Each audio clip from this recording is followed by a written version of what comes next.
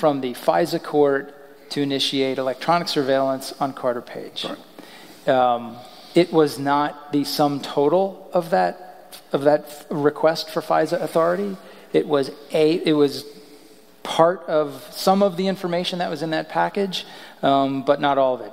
I have been many times misquoted from closed testimony that I gave on the Hill. So it's easy to quote someone from testimony that's not been released. That's frustrating. That we would not have gotten the FISA warrant without the Steele dossier.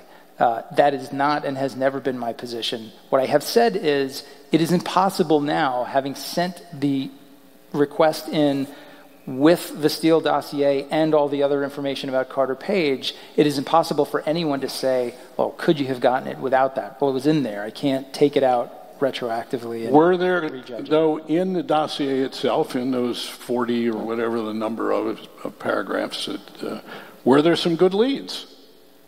Yes. Yes. There was a lot of information that we could not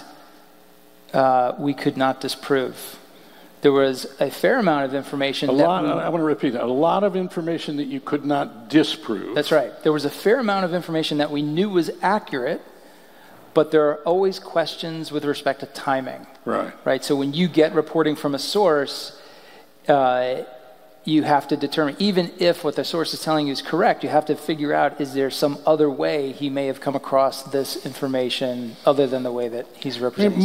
My reading of it, and tell me if this seems right to you, and I spent a good deal of time with it, obviously, from the beginning, was that Steele didn't pretend that the information was definitive, that rather they were from sources, and he was outside Russia himself, but he had old sources from when he was inside Russia, that he could communicate with some of them outside and some through intermediaries with people who were still inside. That's right. And there are varying levels of which there is both plausibility, perhaps accuracy,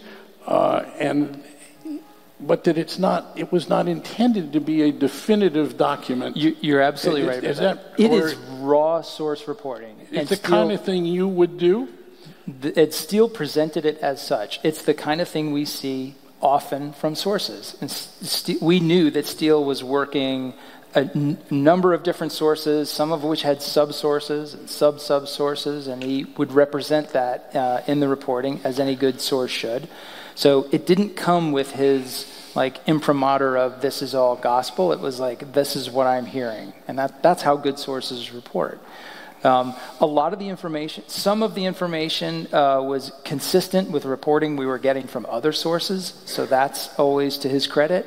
Steele had a history of good reporting to us. He had provided information on other cases about Russian organized crime issues and other issues, information that was judged to be so accurate that it was used in things like arrest warrants and indictments. So he had a very solid track record and provided this information with, accurately describing. Some of it he thought was pretty solid. Others he made clear, hey, I'm getting this from one person and I can't vouch for the sourcing chain, and I'm just giving it to you for your information.